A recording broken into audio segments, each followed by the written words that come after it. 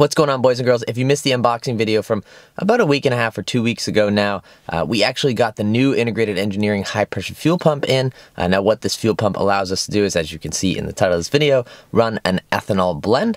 Essentially what it is it's bigger internals, or rather internals that flow more fuel. And what that's going to allow us to do is raise the amount of fuel that we can give to the engine, and that will ultimately allow us to run ethanol, because that does require more volume of fuel than running just straight 93 octane.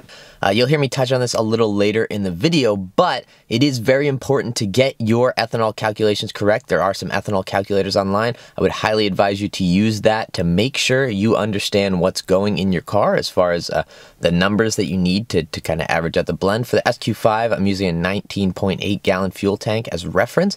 With that, knowing the ethanol content of my local E85 station is around 70%, it can vary. I've seen anything from like 60% up to the full 85%.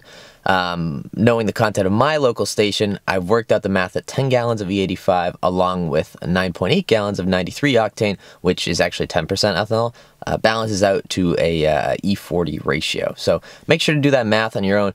Huge thanks to Integrated Engineering for sponsoring this video. And just real quick, I know the price point of their fuel pump is pretty high. When you look at it, it's right around $1,000. You do have to keep in mind that, one, it comes with an 18-month warranty, and two, the reason that it does that is because they're supplying a brand new OEM pump. So there's no more fussing around with internals. The internals alone on my Autotech setup were around $400. So for that extra $600, you're getting a brand new fuel pump and you're getting an 18-month warranty. Keep that in mind when you're buying. It's definitely not for everybody, but if you do want to run ethanol, or if you're running into fuel cut issues on 93, which seems to be fairly rare, make sure to check out the product. It'll be at the top description.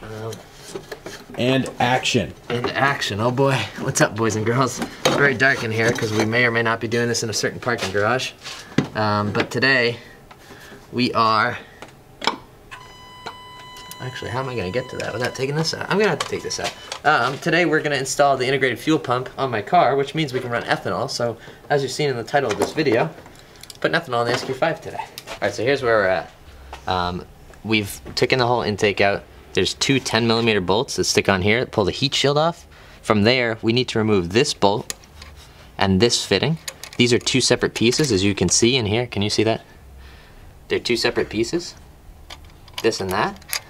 So what we did is there's a T30 Torx back here that allow you to lift this hard line up a little more. From there, we're taking this fitting out, and the hope is that with this one out, we'll be able to get to this fitting down here, which is notoriously difficult.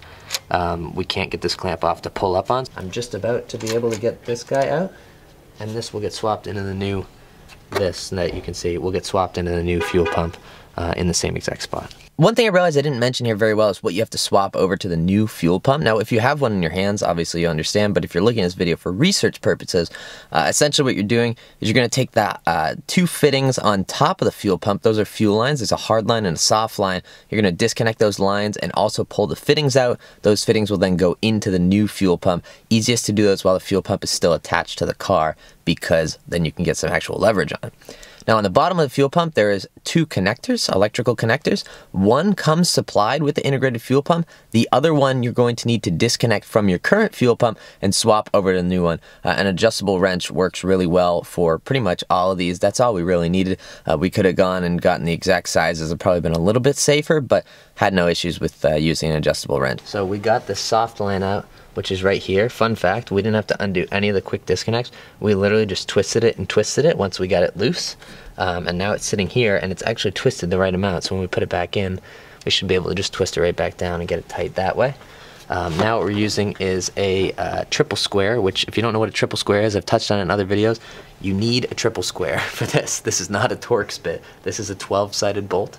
And we're just using the kind of universal, whatever you call this thing, to get up at one side, one side, one side, one side, and it should be out soon, hopefully. Alright, so this is, Alex and I just got this one loose. It took quite a bit of effort, but we were able to do it out of the car. This just unthreads. Ooh, oopsies. Well, fuel comes out of that. Fuel comes out of the fuel pump when you do that. When you're taking it out and when you're putting it back in, you want to make sure it should be like this. You want to make sure that you're going a little on one side, a little on the other, a little, because if you do a lot, the fuel pump's going to get at such an angle that you're either going to strip the one that you're putting in, or you're not going to be able to get the other one. So a little thread, a little thread, a little thread, a little thread, pain in the butt on the SQ5 because we have to go from the bottom, and it's very difficult, but we're going to do our best. So get this new one in once it's in the car, but yeah, just tighten this down and we'll stick it back in and we'll be ready to run some ethanol. All right. Everything's back together. Fingers crossed. We're starting with no intake. Don't do this at home. Before we start the car, it is very important, without my foot on the brake, to turn the car on. And this is actually going to start building fuel pressure. If you had a Mark V GTI back in the day, you would have done this with your cam follower changes. Leave it on for about 5 seconds, shut it off, make sure it actually turns off. Usually you have to hit it twice. And then go ahead and turn it on again with not hitting the brake. Cycle this about 3 times, and what that's going to do is allow you to build up fuel pressure.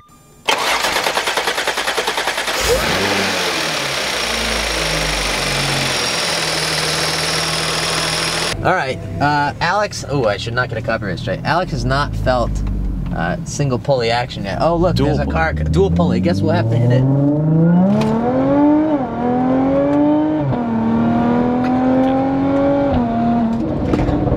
Oh, wow, I saw traction come on. Did it? Yeah, these Mexico roads, man, unbelievable. There's a lot of salt in Mexico. Yeah. It snowed in Mexico. That's crazy. Yeah, it's global warming.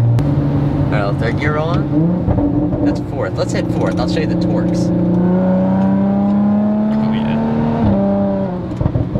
Very nice. Now we gotta go get some ethanol so that Alex can experience the full sauce, along with me experience the full sauce. I think I might S4 on ethanol once. I don't remember. I think I did it once. I do not think I was in the car. I know the gas station where we're going to has about 70% ethanol right now. My friend Fernando measured it. Thank you.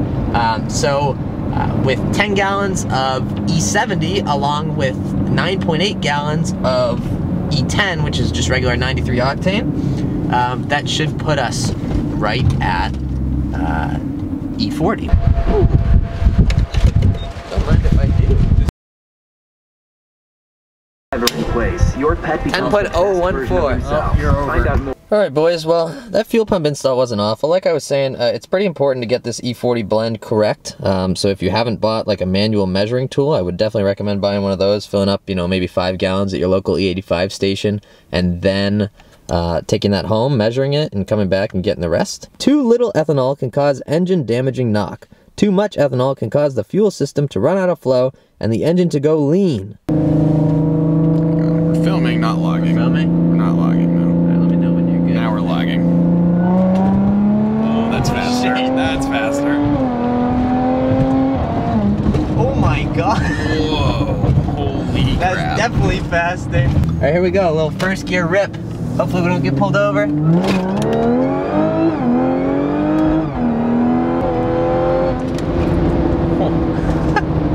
Traction control kicked in first gear.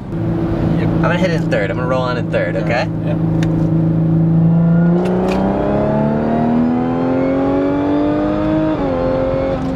Wow.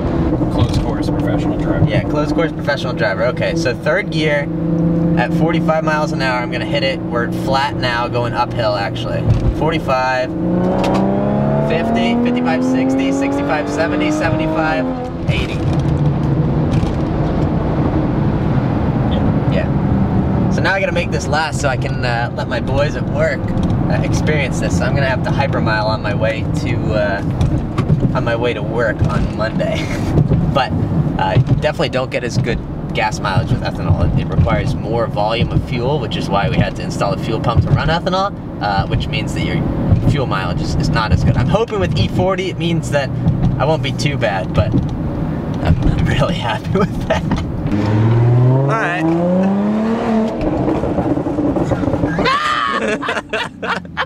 I'm in the car with JR. He's driving the SQ5 for the first time on the ethanol tune and everything. Oh my god, this car it doesn't make any sense. It literally makes negative 0.25 cents. Oh my gosh, man. I don't even know where I'm going. Oh, we're going to... I mean, we're going to Mexico. We're going to Mexico. Mexico, only Mexico. Town. Mexico town. I love me, Tijuana.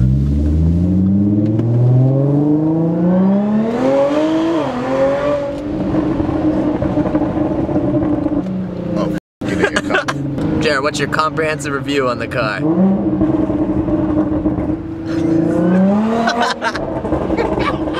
But man, like, so I always, every day I tell Eli his car is slow.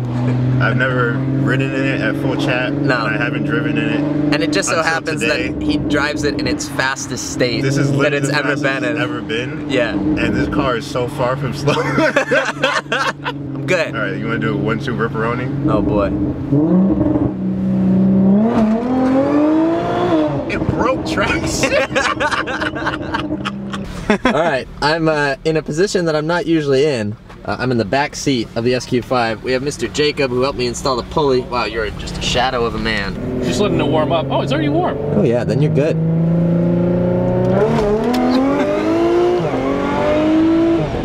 Yep, it's really fast. This thing scoots. That was, oh my god. Holy shit. That was That's so much faster, Eli.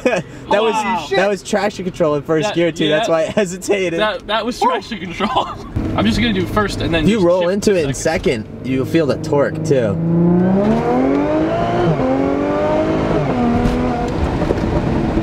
Wow. Damn. It's fast. Do not expect this thing to haul ass like that. Really, just a super unprofessional YouTuber here. I'm letting people drive my car and not filming. Oh my goodness.